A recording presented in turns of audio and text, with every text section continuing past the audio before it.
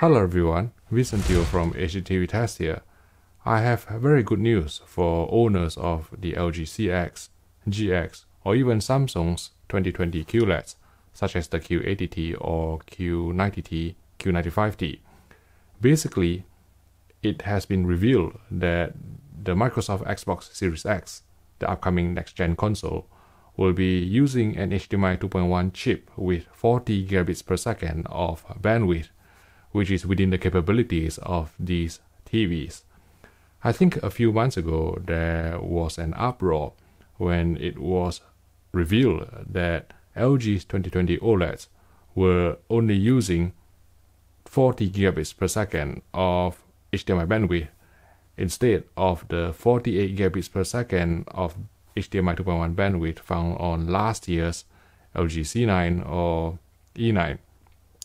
And I think when I discussed this issue with my colleague Adam Fairclough over a Skype conference call, I think the quality was really bad in terms of the picture and audio quality.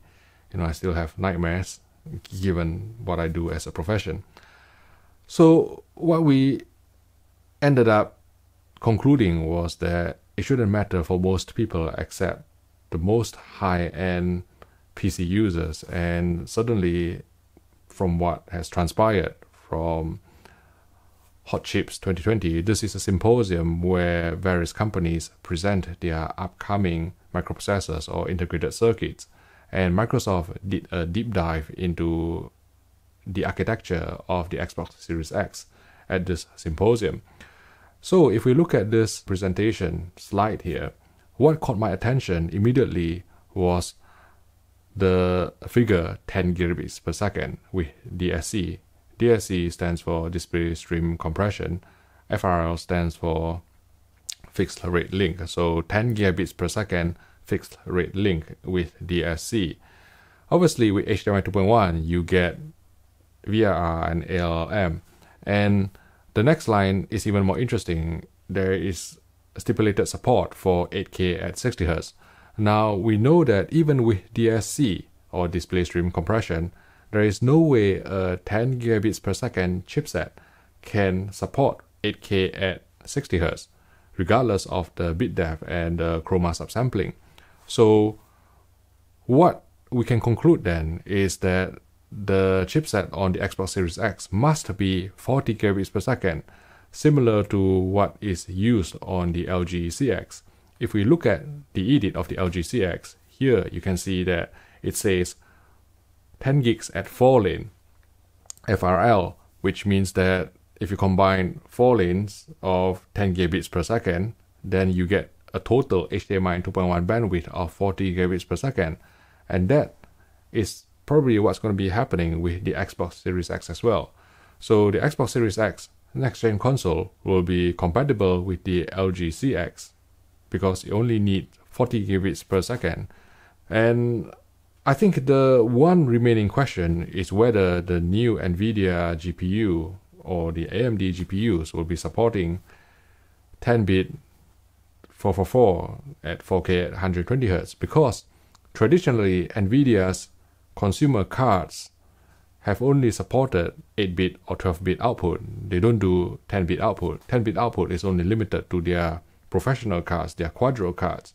So I think, when NVIDIA announce or reveal or launch their Ampere GPUs, graphics cards, on the 1st of September, which is in a couple of days' time, they should support 10-bit output, because let's be honest here, it doesn't make sense for NVIDIA to ignore the vast majority of HDMI 2.1 TVs on the market, which only has 40 gigabits per second. I say only, well, this is how it is.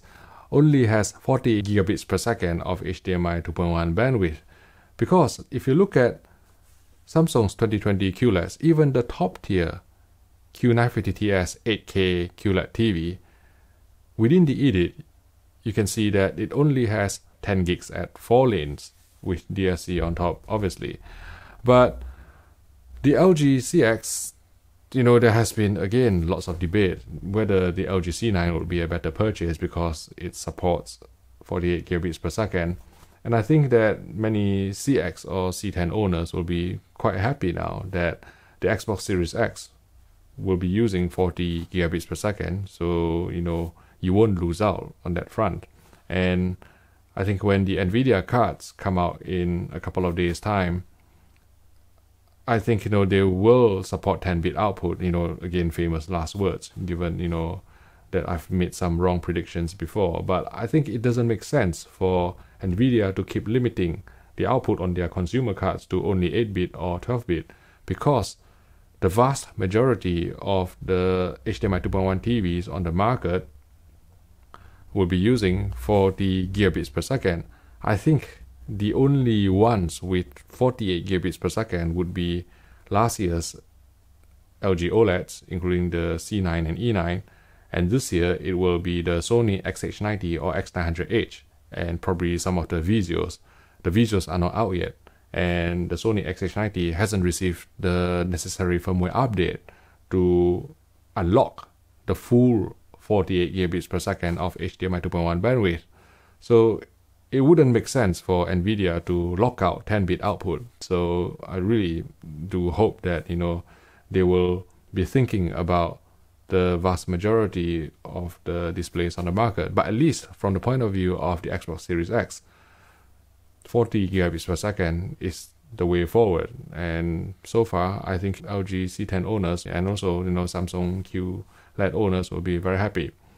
If you found this video useful, please click the like button and subscribe to the HDTV Test YouTube channel for more videos like this. Thank you for watching, and I'll see you in the next video.